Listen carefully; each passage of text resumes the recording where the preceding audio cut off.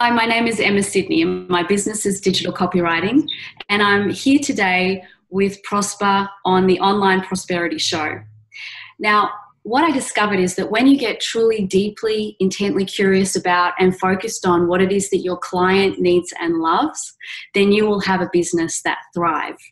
And while we have about 400 businesses in Australia today closing down every month, some are not thriving. So it is really important to me that although what I do is digital marketing, I can talk tech all day and I create customer journey optimization. If I am able to help you as a business owner become truly passionate about who you are and what you deliver to your clients and create an incredible human-to-human connection, then we know that your business will thrive. And so that's what we're going to be talking about today on the Online Prosperity Show.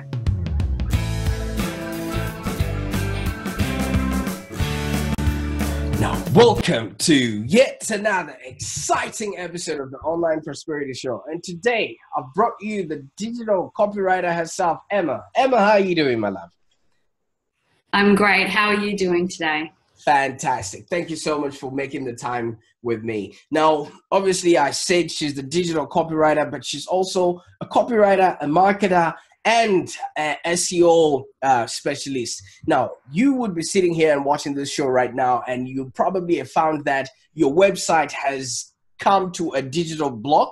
Nothing is happening. Nobody's calling, and you actually do not know why. But there's always a clue, or there's always reasons why that's not happening. Maybe your clients do not know what's in it for me. Now, the reason why we're bringing in Emma is because her copywriting skills and her digital expertise will help you understand how you can create a better brand, shift the focus for your client so that they get to know you, like you, and trust you. And as you know, people do business with those they know, like, and trust. Now, Emma, I could go on and speak on your behalf, but you're here to let us know a little bit about what it is that you do. Tell us a little bit about your business and how you actually got started, Emma. Okay.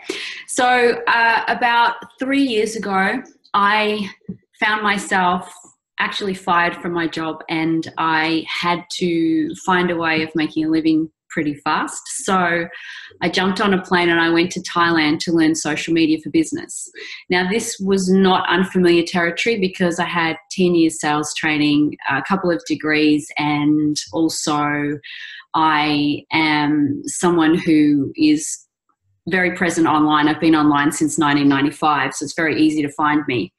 So the result of that was after the 10 days, I'd written an ebook that went onto Amazon, became #1, and I just started working for people in terms of helping them with their social media and learning about their online. Once I'd done that for a little while, what I discovered was that there was more to it than social media. And the really big problem I was facing was that I would post really great articles or really great information for clients, but because their website wasn't really available for someone to pick up the phone and then go for it, or because, you know, the information that they had about their brand in general was a bit wishy-washy, then the action of the social media was just nice to have, and it wasn't really converting for my clients, and I really wasn't happy with that. So I started to do website copywriting, and then I discovered that really the digital era requires a lot more than just some nice content. So most people can say what they do. However, the key to having a conversion on your website is, first of all, creating a really, really nice pathway from here I am looking for something on Google right down the trail to ping, I'm going to say yes. So that's the first thing. And that's called a user journey. But the second thing that's really important is that the brand stands out as a brand with valued information, with valuable ideas about who they are and what their core is all about. If they don't have their core values clear, and most people don't, then they really can't articulate how they're different from any other, you know, builder, from any other real estate agent, from any other manufacturer. And that's the key to the sale, is actually the know, like, and trust that you were talking about. And it's that human interaction that they need to have. And that starts with, you know, actually what they look and feel like when someone comes on board, when they first hit the website. Then it also has that user journey requirement. So if someone doesn't really know what to do next and how easy it is to get hold of you, then you won't get a conversion. And so that's where I've been focusing my time for the last 2 years. Absolutely. And that's remarkable, because obviously the reason why people get into business is so that they can be of service to other people. And if you cannot be found where your clients are searching, obviously that's not going to be helping out. Now, you did mention something that is quite confusing for quite a lot of people, a user journey. Can you just elaborate on what you mean by that? What a user journey actually is? Sure, absolutely. So let me give you an analogy. And this is how people used to do business. So originally you would have a retail store, or if you're a service provider, you'd have a Yellow Pages listing. So those were the two sort of areas where you could have someone say, I need a bookkeeper. I'm going to look up the Yellow Pages. Or I need new shoes. I'm going to go to my local shopping centre, or I'm going to, look at the TV and get an ad for, Whitner or something like that. So those are the two kind of channels that originally occurred. So they were either the Yellow Pages, or being either in a retail area or being on TV, radio, that kind of thing. Now, with the advent of digital, all of that has changed, because Google is now really where people go to find out what's going on. So being visible on Google is a lot trickier. For example, if someone was looking for bookkeeper point cook and you had bookkeeping and didn't say where you were, they're not going to find you. And so there's really got to be a match between what's online for your business and what people are searching. And that's kind of the first disconnect that a lot of businesses face. They don't understand the search optimization terms, which is SEO, and they don't have that really clearly visible on their website in line with their products and services. So that's the first block that people often have. The second one that they have is that, let's just say you did have bookkeeping point cook, and then someone clicks on that and they go to your website. Two main problems that occur right now is either the website is not mobile responsive, which Google now preferences and will drop you in the rankings if you don't have a mobile responsive website, or they get there and then, you're faced with this really bland, not very inviting color scheme. You don't have a proper logo. Nothing is exciting about your brand. And maybe there isn't even a click to call. And so booking an appointment with a bookkeeper or getting to the next stage where you actually want to go and see somebody, that's really the key to having this website. And a lot of websites are kind of asking you to do all the work to figure all that out. And so the second block that people have is they're maybe not aware of this, but you can read my article about 7 seconds from zero to hero. You only really have 7 seconds for someone to take action after they get to your website. So if your website doesn't look very good, doesn't have a click to call, the action isn't clear, they're not absolutely captivated by what you look and sound like and then the words that are on there, then they're probably going to bounce. And bounce rate is one of the biggest problems. They bounce off the website, they go look for another bookkeeper and point cook who looks and feels better and has maybe an online calendar link to book in. So the user journey really is from that original point where, you say, okay, I want to get found on Google, it's over here. And then the second step is you get to a website and it's got actions that people can take immediately to feel comfortable with you, and they can get enough information about you to feel that you are a person and not just a robot. And then you need to be able to allow someone to take action by either making a phone call, booking an interview, sending an email, or buying a product.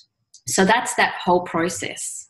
And the really important thing about a user journey, and this is actually one of the latest Google Analytics statistics, which you might be aware of, is that Google has realized that people take 14 times to go to a website and then buy. So now the average buying cycle is actually 14 interactions online. So previously we've known that it was around 7 to 12, and that was through emails and social media. So it's not a quick process.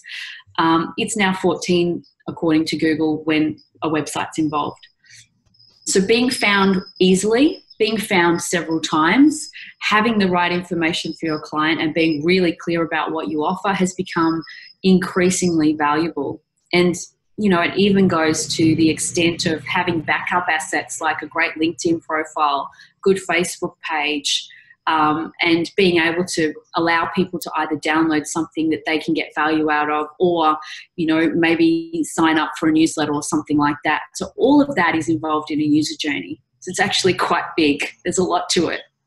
Absolutely, absolutely. And thank you so much for actually deconstructing it and making it easy and digestible for us over there. Now, you raised a really crucial point, which you know, what the new analytics is, the 14 touch points that people need to go through in order for them to actually then transact, I mean, as part of the user journey.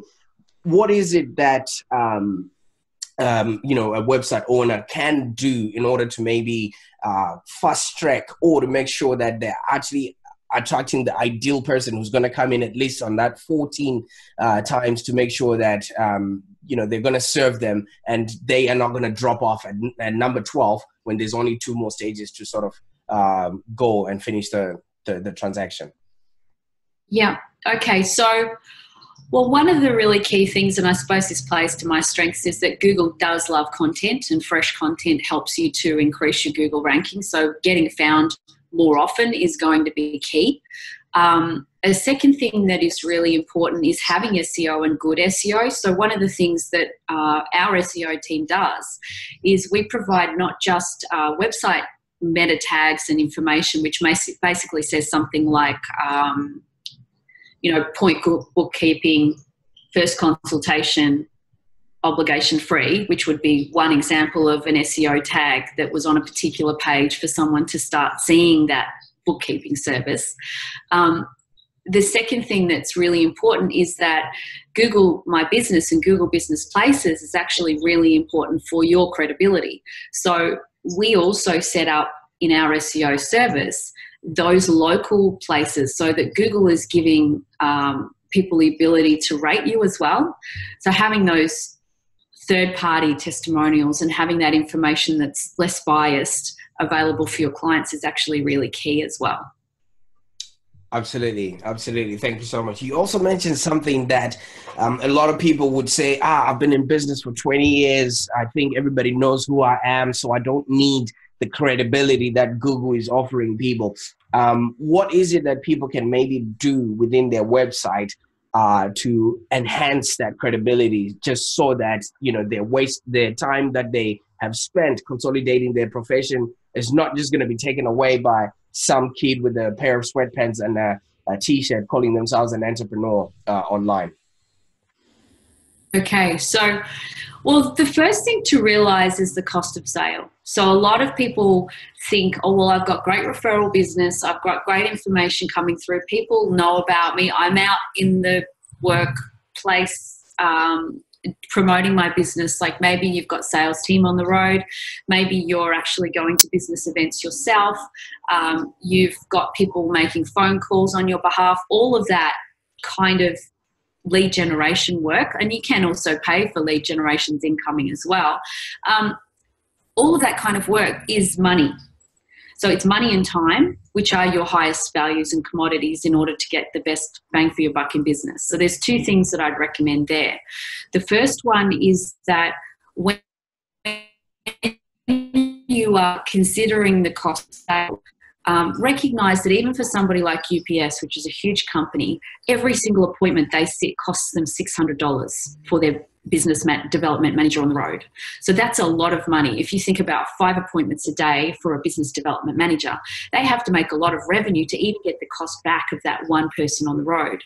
So if you can nurture your existing customer base properly, and that might be by having blogs on your website that update people regularly, and then having an email and a social media that points people to the blog so they can go and get that information. They're reminded of who you are, and they're on top of the latest products. Or maybe it's a retail store where you're putting out a new product range and you want to keep informing people of what's coming up. Those kinds of interactions that you want to keep on your website so that there's a central point of call, but they the ether through all the other methods. Those are sorts of interactions that will actually nurture your customer base. And it's about 20% of the cost to nurture your existing customer base as it is to get one new lead in. So you can save 80% of your marketing budget by redirecting the funds into things like social media and email marketing, rather than considering that you've got to put people on the road, you've got to get new leads in that way all the time. So honestly, my ideal client is always someone who's growing their business and they're looking at, making 2 million, 3 million, 5 million, 10 million. So they shouldn't be relying on referral business, because they wouldn't be growing in the way that they want to grow for me. And referral business only works as long as you're out there treading the boards, doing the work. So I'd suggest that, nurturing your existing client base and looking at wider ways of allowing people to find your website, keeping it ranked on Google, those are the key to me to create that attraction magnetic marketing that you want to create in a smarter way.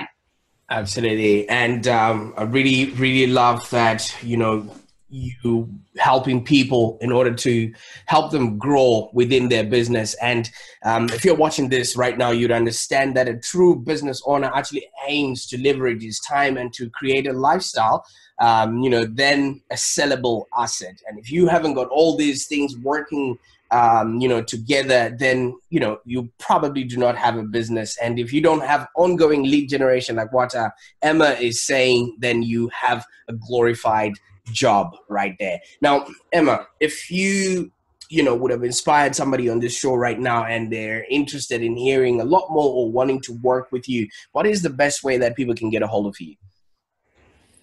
Okay. All my business is digital copywriting, so you can find me anywhere you like. You can look up Emma Sidney with an I, and you can also look up digitalcopywriting.com.au. Plus, one of the things that I would love to add value to anybody who's interested in taking that up is a Brilliant Brand checklist, and I know that you'll have the link available for people. That's also available on the homepage of my website, very easy to find.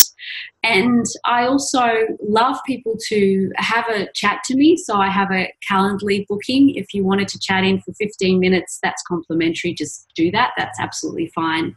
And I look forward to working with people who are interested in expanding themselves, understanding that their business is all about promoting their superpowers and creating a benefit to them and their clients. And it's never about discounting or fear of missing out marketing, because that's really old school. Absolutely. Absolutely. I really love that, because, back in the time, people used to be scared into making transactions or decisions. But these days, it's all about, creating win-win situations for everybody else. Now, like, if somebody is not that convinced yet, Emma, and they like what you're about, they like what your story is and how you got started and everything else, and then they come on that 15 sort of minute call with you, what sort of advice can they expect, or what sort of transformation can they expect when they start working with you? Okay, so what I discovered in my role is that it's not about the stuff. I mean, obviously what I do is provide things like the user journey, and I provide websites, SEO, pay-per-click, social media marketing, all of the assets of a digital agency. However, it's never about the stuff. So if someone wants to work with me, what I will be doing for them is I will be calling out their higher self. I will be asking them how they want to live life and exactly what it is that they desire for their life in terms of lifestyle, long-term legacy, and how we can create that together. Because it's never about me selling something. It's always about me inquiring in terms of them being a better version of themselves. And if you're thinking about, well, how does that work in business and what's that got to do with anything, then Simon Sinek's Start With Why is one of the most powerful 3 minutes. There's a 3-minute, 40-second version. And that Simon Sinek Start With Why version is incredibly important. It starts with why, and then the what and the how come after that. So that's what I'm going to give an insight to for clients who are not sure how to stand out from the market, and they can't figure out why they're different from the next agent, why they're different from the next accountant. I can always find out that for them and help them to articulate it. That's part of my superpower. Absolutely beautiful. And I love how you go in to start with the why, because if people don't understand why they're doing anything, it's going to be difficult for their audience or their customers to actually want to know, like, and trust them. And I can guarantee you that, having watched a lot of businesses fail, most of the reasons are not because there's no people in the marketplace, but it's because their mission is not aligned to the work that they're doing. So, Emma, I can't thank you enough for the time that you've spent and the knowledge that you've dropped and the value that you've given us on the show today. Thank you, Prosper. It's been an absolute pleasure being here, and I look forward to working with you in the future. Absolutely. Thank you.